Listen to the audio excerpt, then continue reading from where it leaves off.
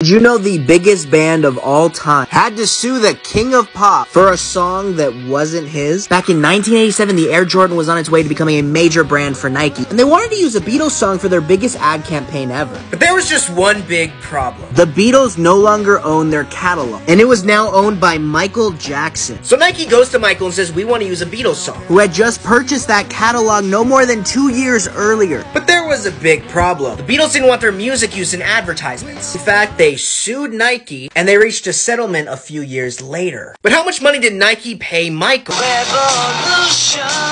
They ended up paying $500,000 to both the record label and Michael.